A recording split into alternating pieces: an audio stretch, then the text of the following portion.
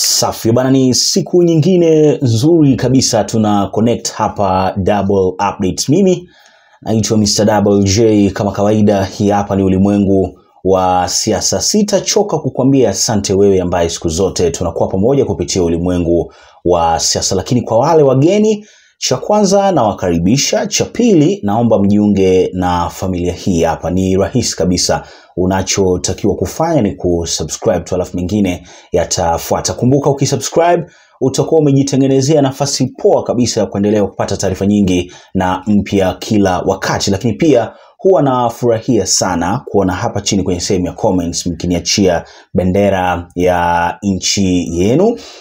Kama kawaida tu niambie unanitazama kutoka nchi gani, that's kama uko nje +254, lakini kama uko ndani ya +254 that's Kenya, niambie tu kutoka mkoa fulani fulani. Kuna Western, kuna Nyanza, najua kuna Coast, kuna Mount Kenya ama Central, alafu kuna wapi tena jamani, kuna mpaka Rift Valley. Au so bwana, familia ni kubwa na naamini hakuna kitu kizuri kama kujuana kwamba huyu anatokea sehemu fulani na mambo kama hayo. So bila kupoteza wakati inabidi nikupeleke Kilifi kwa sababu ndo kuna vitu vingi kabisa vinaendelea. Na pale wafuasi wa Ezekiel, mhubiri kabisa, pastor, tena mwenye wafuasi wengi kabisa, wameingia street kabisa kwa kulalamikia serikali ya Kenya Kwanza, serikali ya William Samoei Ruto, na kudai kwamba wanaonewa.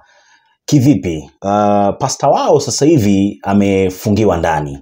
Unaelewa? Alafu unaelewa kabisa hawa ni watu ambao wana shughuli nyingi sana. Kwa mfano, alitakiwa kusafiri Tanzania, akitoka Tanzania alitakiwa kurudi tena Kilifi, atoke Kilifi akuje Machakos. Kuna ratiba fulani ambayo juzi kama nilikuwa nafuatilia hivi nikakuta kwamba jamaa na schedule fulani hivi tight kabisa, namzungumzia Pastor Ezekiel. Lakini sasa hivi you can imagine ni vitu ngapi vimesimama kwa sababu anawekwa ndani. Na kama unavyoona hapa, Pastor Ezekiel's supporters protest to demand his release in Kilifi.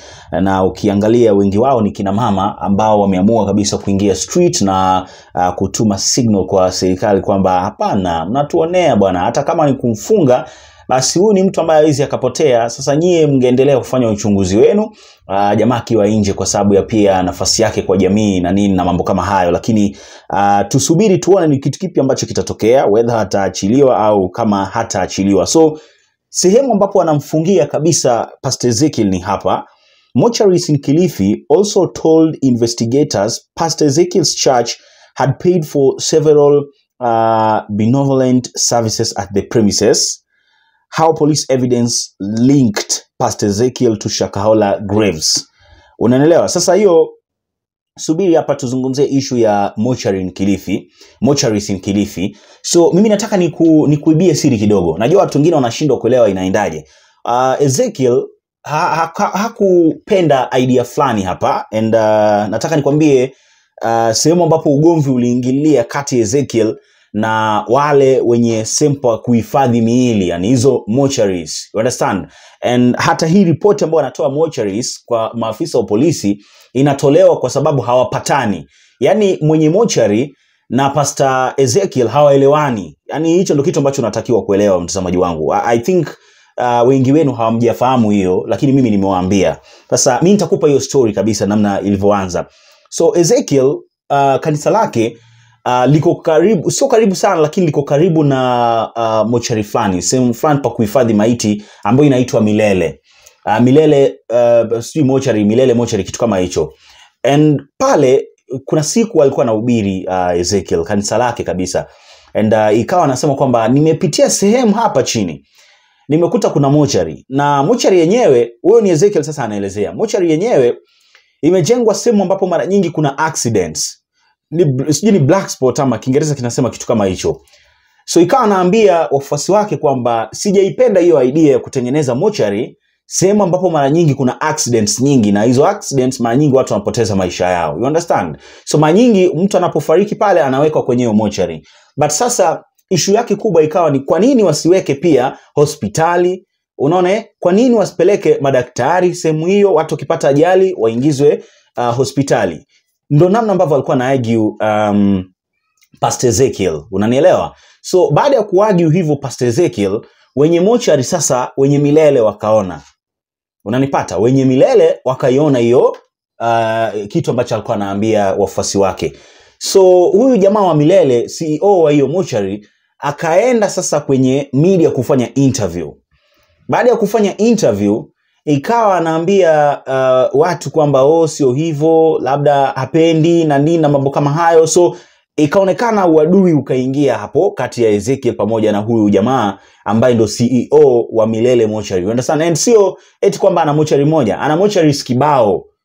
Unanielewa? So obvious ni kama mtu alikuwa amequestion biashara yake hiyo ya kutengeneza mochari. So hakuelewana na Ezekiel.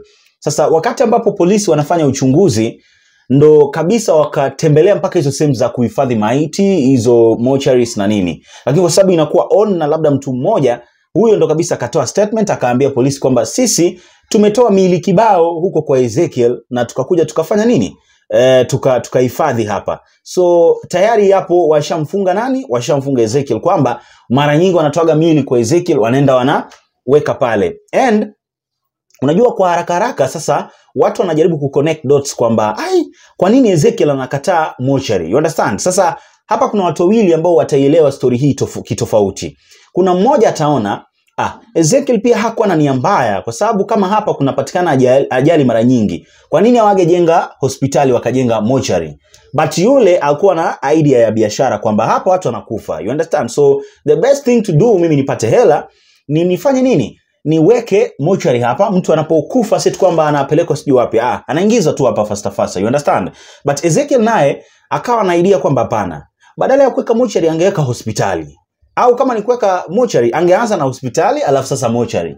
Yaani mtu akipata ajali, acha ingizwe hospitali, aende kwa apelekwe morgue au apelekwe mortuary. But nimemsikiliza vizuri sana huyo CEO wa milele mortuary akisema vizuri, na ikawa anasema kwamba eti tangu waweke hiyo mortuary hiyo sehemu, eti hakujawahi kutokea ajali nyingi, kwa sababu eti watu mara nyingi wanaonaga hiyo sasa ni funeral home, hata dereva sasa anaendesha kwa makini. Lakini mimi sikumuelewa hiyo reasoning yake, niliona kama ni utoto fulani, but hiyo ndo reasoning ambao alitoa alipoulizwa kwa nini sasa wewe ulijengea hapo mortuary sehemu ambapo Pastor Ezekiel anasema ni black spot. You understand? So hapo ndo uadui ulianzia.